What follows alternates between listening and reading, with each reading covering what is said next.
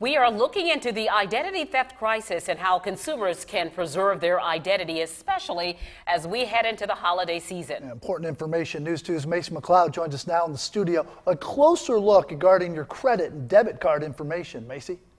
That's right. I'm taking a closer look at credit and debit card theft, and I have the 5 ways to protect yourself while shopping in stores and online.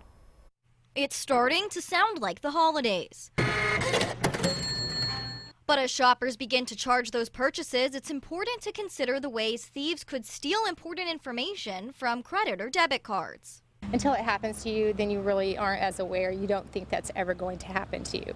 One Mount Pleasant shopper tells me her credit card information has been stolen at least once a year for the past 7 years. We've had our identity stolen so many times. I've had thousands of dollars taken out of my account.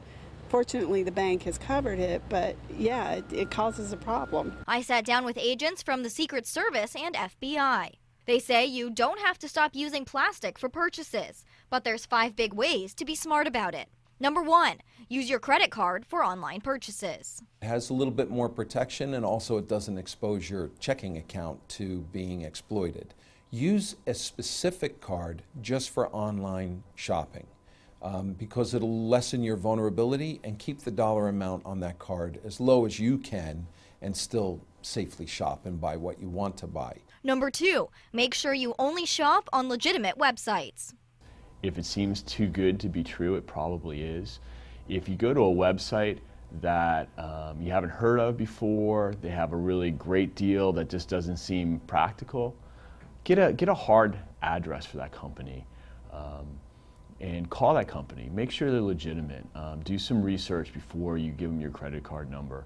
Number 3, keep an eye out for credit card skimmers. Because we have seen an uptick in skimmer activity.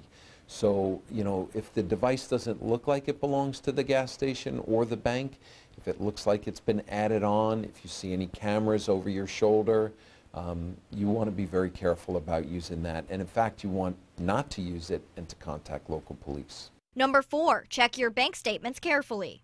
Cyber thieves won't always look to take the most amount of money out of your credit that they can, because they can continue to use that card over a period of time if possible by keeping the dollar amount low so that you don't see it coming out every month. And number 5, if you do see any fraudulent charges, contact your bank and local police immediately. If their credit card has been compromised, the bank will cancel it, and then they'll issue them a new one. The next thing you're going to want to do is file a police report. Doesn't mean that the police are going to actively work the crime, but it does bring in statistical information, and it brings in intelligence so that we can begin to look at patterns and practices.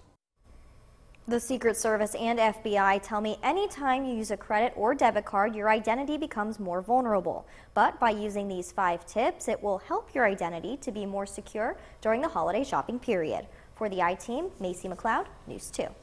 Good information. Thanks, Macy. And to take a closer look at protecting your identity, head online to counton2.com.